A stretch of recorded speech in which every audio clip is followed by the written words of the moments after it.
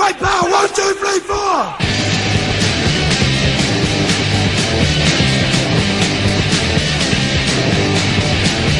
I stand and watch my country going down the drain. We are all at fault now. We are all to blame. Forensic artist Richard Neve has helped the police solve murder cases by reconstructing faces from skulls. In the hope of discovering more about the first Europeans, we've asked him to reconstruct the face of the Wassa skull. So this is Wassa? This is Wassa. There we are. It's wonderful to see him or her. We're not quite sure, are we? No. Fleshed out. Touch androgynous, maybe, this one. It's quite strange, actually, because this doesn't particularly look like a European or African or Asian. It looks sort of almost quite generic, but then I suppose that's what you'd expect from one of the earliest Europeans. You look at this and you can think to yourself, it could go either way. It's almost as though it's a face in flux. It's got features which could go in any direction. It could become Negroid, it could become Southeast Asian, it could become European. There's the potential for all those different directions, and that's what I find so exciting about it. Yes. In fact, it's very likely that these earliest of Europeans were quite dark-skinned, much, much darker-skinned than we think of Europeans being today. Yes. Because at the end of the day, you know, they're only just arriving in Europe.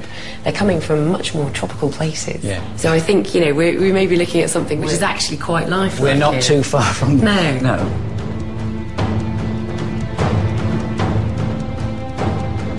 I've been really excited to see what this face would end up looking like, and I do feel as though I am getting much closer to our ancestors. White power, 1, 2, 3, 4! I want to start my story in Germany in 1877. The mathematician named George Cantor. And Cantor decided he was going to take a line and erase the middle third of the line, and then take those two resulting lines and bring them back into the same process, a recursive process. So he starts out with one line, and then 2, and then 4, and then 16, and so on. And if he does this an infinite number of times, which you can do in mathematics, he ends up with an infinite number of lines, each of which has an infinite number of points in it. So he realized he had a set whose number of elements was larger than infinity.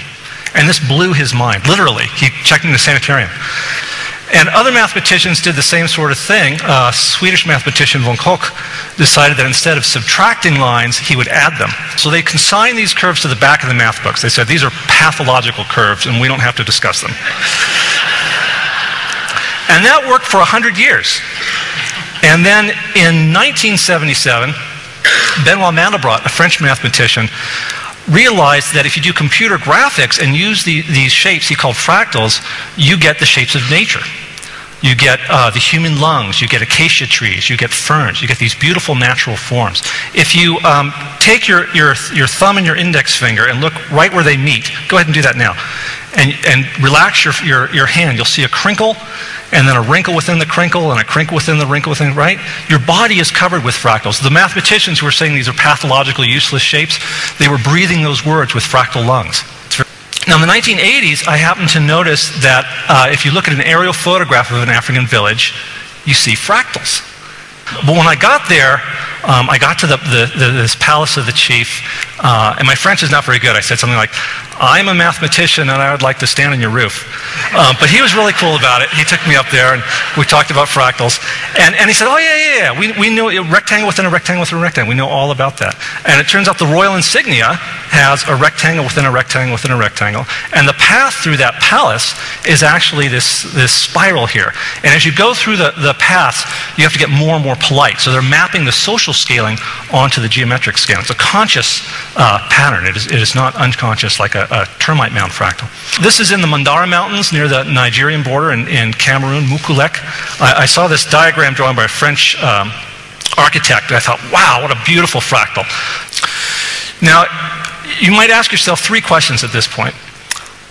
Aren't these scaling patterns just universal to all indigenous architecture. And that was actually my original hypothesis. When I first saw those African fractals, I thought, wow, so any indigenous group that doesn't have a state society that's in a hierarchy must have a kind of bottom-up architecture. But that turns out not to be true. I started collecting aerial photographs of Native American, South Pacific architecture. Only the African ones were fractal.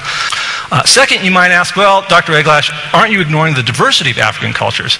And 3 times the answer is no. First of all, I agree with Mudimbe's wonderful book, The Invention of Africa, that Africa is an artificial invention of first colonialism and then oppositional movements. No, because a widely shared design practice doesn't necessarily give you a unity of culture, and it definitely is not in the DNA. And finally, the fractals have self-similarity. So they're similar to themselves, but they're not necessarily similar to each other. You see very different uses for fractals. It's a shared technology in Africa. And finally, well, isn't this just intuition? It's not really mathematical knowledge. Africans can't possibly really be using fractal geometry, right? It wasn't invented until the 1970s. Well, it's true that some African fractals are, as far as I'm concerned, just pure intuition. So some of these things, I would wander around the streets of Dakar asking people, well, what's the algorithm? What's the rules for making this? And they'd say, well, we just make it that way because it looks pretty, stupid. But sometimes that's not the case. In some cases, there would actually be algorithms, and very sophisticated algorithms. So in Mengwetu sculpture, you see this recursive geometry.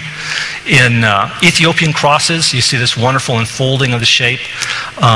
In Angola, the Chokwe people draw lines in the sand, and it's what German mathematician Euler called a graph. We now call it an Eulerian path. You can never lift your stylus from the surface, and you can never go over the same line twice.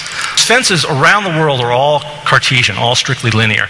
But here in Africa, you've got these nonlinear scaling fences. So I tracked down one of the folks who makes these things, this guy in Mali, just outside of Bamako, and I asked him, how come you're making fractal fences? Because nobody else is.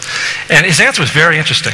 He said, well, if I lived in the jungle, I would only use the long rows of straw, because they're very quick and they're very cheap. Doesn't take much time, doesn't take much straw. He said, but wind and dust goes through pretty easily. Now, the tight rows up at the very top, they really hold out the wind and dust. But it takes a lot of time and it takes a lot of straw because they're really, really tight. Now, he said, we know from experience that the farther up from the ground you go, the stronger the wind blows, right? It's just like a cost-benefit analysis. And I measured out the lengths of straw, put it on a log-log plot, got the scaling exponent, and it almost exactly matches the scaling exponent for the relationship between wind speed and height in the Wind Engineering Handbook. So these guys are right on target for a practical use of scaling technology. They got very excited when they saw the Cantor set. And one of them said, come here, I think I can help you out here. And so he took me through the initiation ritual for a Bamana priest. And of course, I was only interested in the math, so the whole time he kept shaking his head going, I didn't learn it this way. But I had to sleep with a kola nut next to my bed, buried in sand, and give 7 coins to 7 lepers, and so on. And finally, he revealed the truth of the matter. And it turns out it's a pseudo-random number generator. They're using deterministic chaos. When you have a 4-bit symbol, you then put it together with another one sideways. So even plus odd gives you odd. Odd plus even gives you odd. Even plus even gives you even. Odd plus odd gives you even. So it's addition modulo 2, just like in the parity bit check on your computer. And then you take this symbol and you put it back in, so it's a self-generating diversity of symbols. They're truly using a kind of deterministic chaos in doing this. Now, because it's a binary code, you can actually implement this in hardware. What a fantastic teaching tool that should be in African engineering schools. And the most interesting thing I found out about it was historical. In the 12th century, Hugo of Santillana brought it from Islamic mystics into Spain. And there it entered into the alchemy community as geomancy, the divination through the earth. This is a geomantic chart drawn by for King Richard II in 1390. Leibniz, the German mathematician, talked about geomancy in his dissertation called De Combinatoria. And he said, well, instead of using 1 stroke and 2 strokes, let's use a 1 and a 0. And we can count by powers of 2. Right? 1s and 0s, the binary code. George Boole took Leibniz's binary code and created Boolean algebra, and John von Neumann took Boolean algebra and created the digital computer. So all these little PDAs and laptops, every digital circuit in the world started in Africa. And I know Brian Eno says there's not enough African in computers, but I don't think there's enough African history in Brian Eno.